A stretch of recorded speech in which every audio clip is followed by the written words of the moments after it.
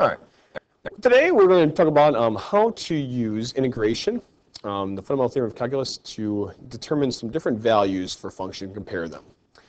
We're given here a graph of a function, and we're going to answer these three questions. All right. Question A says, which is a larger, h of 0 or h of 6?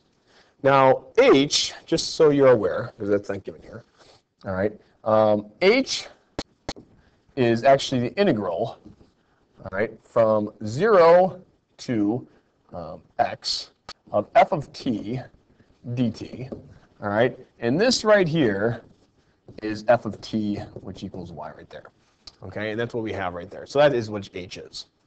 Now, when we have this right here, we're going to say which is larger. Well, we're going to go from h of 0, okay, so if we plug in h of 0, we have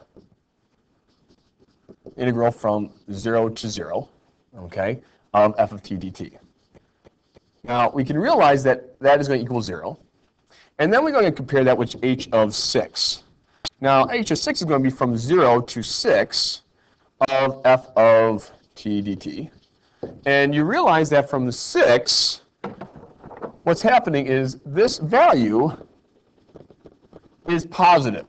Okay, this value is positive. And since we're finding the integral, we're actually finding the area of the curve. So this value from 0 to 6 is all positive area. So what that means is that h is increasing on this interval. Okay, using the fundamental theorem, we know that f is actually the derivative, okay, of h, using that fundamental theorem. So because of that, all right, h of 6 is going to be larger than h of 0. All right, because those values are getting bigger, okay? It's because h is increasing on the interval from 0 to 6. So that's what we have right there, okay? F is increasing, or h is increasing, and therefore we have that. Another one is, which is larger, h prime of 0 or h prime of 6?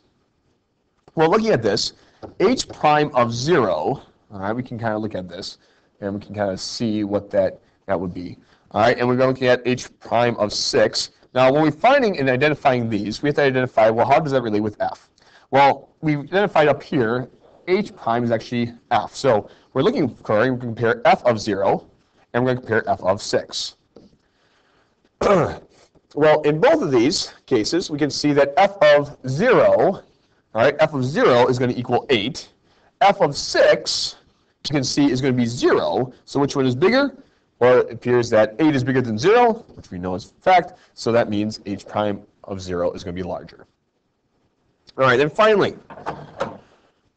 we have h double prime of 0. Well, h double prime of 0 is equal to f prime. So that means we're looking for the slopes, okay, the slopes. So if we compare h double prime of 0, we're essentially comparing that with f prime of 0, f prime of 0.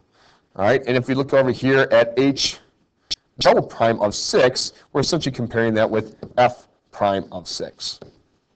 Now, seeing that we have this right here, and we look at that, we can see that there's a little bit of a slope, and it appears that it's leveling off. So I would say the slope at 0, all right, taking a one-sided limit, appears to be approaching 0. Appears to be approaching 0. So I would say that. We see that the slope, all right, at 6 appears to be, well, we know that f is decreasing. F is decreasing, all right, at 6. All right, at 6, when t equals 6. So if f is decreasing at t equals 6, then that means that f prime of 6 should be less than 0. So it's going to be negative. Well, seeing that, what we know then is this right here, all right, 0 is going to be larger than a negative number, so that would once again mean that h double prime of 0 is going to be larger than h double prime of 6.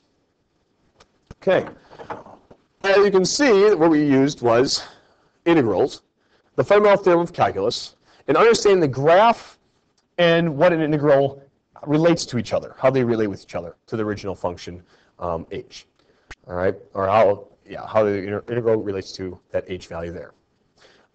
So as you're going through and doing the problem solving, key thing is look at the graph, identify the function, and try to put that in terms of what that is to h by saying that h prime equals f or h double prime equals f prime, and then it allows you to help you solve the regular problems a lot more efficiently and accurately. All right. Well, good luck and God bless on the remainder of your problems and the rest of your math classes.